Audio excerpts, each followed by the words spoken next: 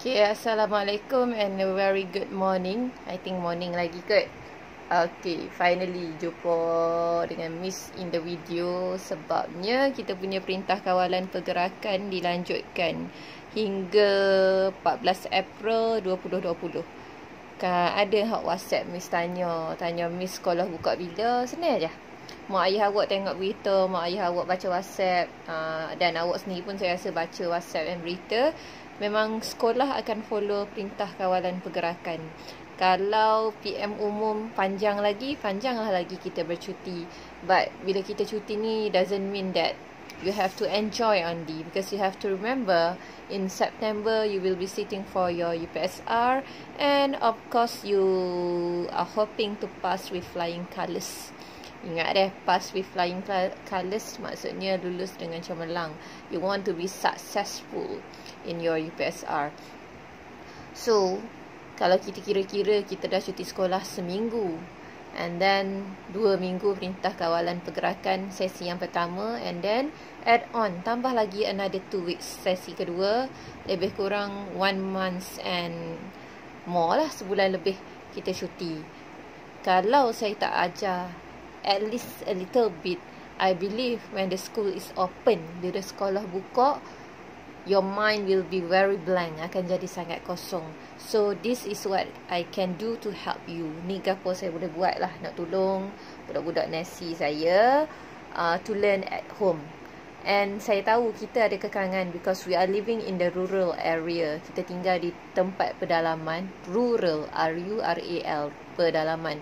We are living in the rural area. Not everyone, tak semua orang have the access to the internet. Tak ada access internet ke semua orang ada. And not everyone have the access to WhatsApp and so on. But even if, sekalipun, if you are using your parents' phone, please lah spend some time every day, habiskan sedikit masa sehari tu to look at the notes that I will give you. Tengok nota, whatever videos I will share, apa-apa video saya akan share, and whatever exercise that I ask you to do, apa-apa latihan yang saya suruh buat, please do. Memang awak kena salin lah. Salin dalam buku mana senang je awak tahu. Kalau benda ni essay yang berkait dengan kertas writing in your English 3, if I'm not mistaken kan, English 3. And kalau benda yang berkait dengan grammar, English 2. Kalau benda tu berkait dengan comprehension, pemahaman, textbook, and English 1. Saya akan ajar, maybe saya akan discuss soalan sikit, saya akan ajar benda pada textbook sikit. Apa-apa yang awak rasa awak kena salin, awak kena ulang kaji, salin. And tolong tell your friends, beritahu kawan awak juga to do so. So ada kawan ni dia guna phone parents, so maybe terlepas maklumat, tolonglah at least duduk kat rumah tu, tak boleh guna banyak jam pun, at least 1 hour to 2 hours do something on English, buat sesuatu mengenai English, study, buat exercise and so on. And hari tu kita we had finished our LK1, latihan kecemerlangan 1, and I had already finished marking all the papers. Saya dah tanda semua kertas, and congratulations to all of you. Tahniah pada semua. Why did I say congratulations? Kenapa saya cakap tahniah? Because my history in teaching in SK dah bong lah since 2012 until now.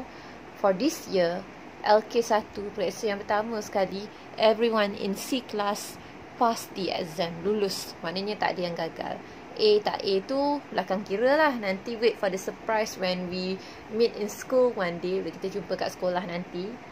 Miss maksudkan buka sekolah lah. Okay, jadi tahniah. And memandangkan kita dah siap since we had finished our LK1, let's discuss our LK1 paper. Saya akan start. I will start with your writing paper. Awak pun memang tahu dah sebab video ni memang duk fokus itu. Miss handle sendiri ni pakai tripod. I hope the writing is clear. You can see lah. Kalau gegar-gegar sikit tu faham-faham je lah kan. Your miss is shaky. Is shaky, but it's shaking. Alah, tripod tersangkut kat meja. Okay, kita akan discuss section A dulu. I hope you can see it. Nampak lah kot.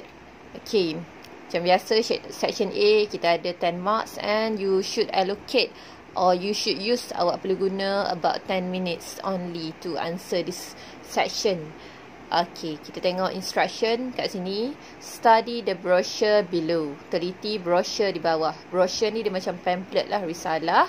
Use the information. Guna maklumat to complete the following text. Untuk melengkapkan teks berikutnya. Teks kat mana? Teks kat sini.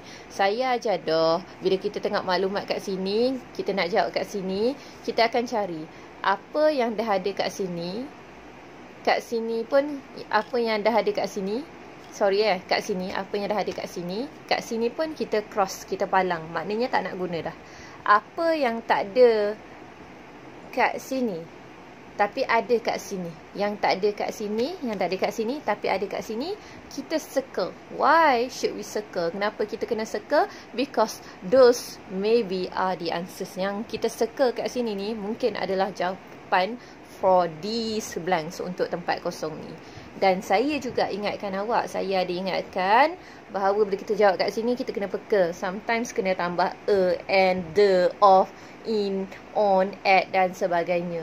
Yang tu kena peka. Dan kita kena tengok verb tu dalam bentuk past tense ke, verb tu ada to ke sebelum dia, verb tu ada is, are, am, was, were, kena tambah ing ke. Yang tu kita kena tengok dulu kan.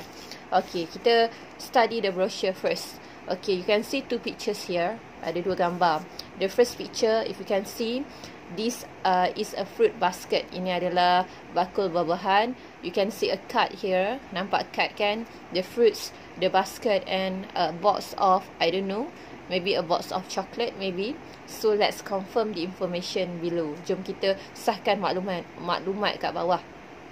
Okay, this is the name of the gift. Ni nama hadiah. Awesome basket. Awesome basket. Sebenarnya kalau awak tak faham awesome sekalipun, awak tahu kat atas ni mesti tajuk. Tajuk apa? Okay, maybe nama bakul ni lah. Nama bakul ni awesome basket. Bila nama kepada sesuatu, it is very special. The first letter for each word, huruf pertama untuk setiap perkataan, of course kena capital letter. A capital letter, B capital letter. Awesome basket. Nama bakul ni. Sebenarnya ni fruit basket, bakul buah-buahan, tapi dia ada nama. Nama dia adalah awesome basket. Dan sebenarnya awesome, kalau orang tengok cartoons, dia tahu awesome. It's awesome. Sama dengan great. Bagus, sangat bagus, menakjubkan. Marvelous, wonderful. Seertilah awesome. Okay, and then in this fruit baskets, you will have 5 oranges. Ada 5 orange, 6 green apples, 1 box of imported chocolates. 1 kotak coklat import. Import ni maksudnya from the foreign countries, daripada negara luar. We are living in Malaysia. Kita tinggal kat Malaysia. Oh, where is my pen? Okay, I think I will use this. Saya harap nampak lah.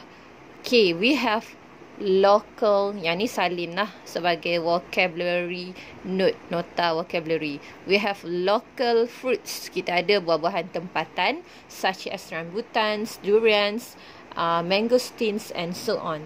Itu adalah buah-buahan tempatan. Local ni maksudnya tempatan. We also have imported fruits. Imported fruits. Kalau import ni buah-buahan daripada luar. Okay. Imported. Local, lawan dia imported. Perkataan berlawanan. Antonym. Imported ni daripada luar. Maksudnya from, daripada apa? Okay, nampak tak saya tulis? Saya harap nampak lah. From foreign countries. Daripada negara-negara luar. Foreign, luar. From foreign countries. Okay, kita ada imported fruits. Kita ada imported chocolates. We have imported shoes, imported bags. Asal awak faham imported ni from foreign countries, daripada negara-negara luar. It is not made in Malaysia. Tak buat di Malaysia. It is not from Malaysia. Ia bukan daripada Malaysia. Kalau local, it is from Malaysia. Ia daripada Malaysia. It is made in Malaysia. Dibuat di Malaysia. Kan awak duduk dabung, awak dengar perkataan local train, kereta api lokal. Kereta api lokal ni tempatan. Maknanya dia travel tempatan sahaja. Okay, kita tengok balik perkataan foreign. Foreign ni luar ataupun asing. Kita dekat dabung, kita nampak orang asing. Kita nampak apa? Orang asing. Perkataan orang asing. Satu, pelancong, turis. Tapi satu lagi, foreigner. Satu lagi apa? Foreigner. Foreigner ni orang asing. Kalau more than one, we add S. More than one, kita tambah apa? S. Dan untuk pelancong, tak kira pelancong asing ke pelancong Malaysia, kita panggil dia tourist. Kita panggil dia apa? Tourist. Perkataan ni minta tolonglah tahu dah. Tour lawatan. Kalau tourist, pelawat, pelancong, more than one, plural, we add S.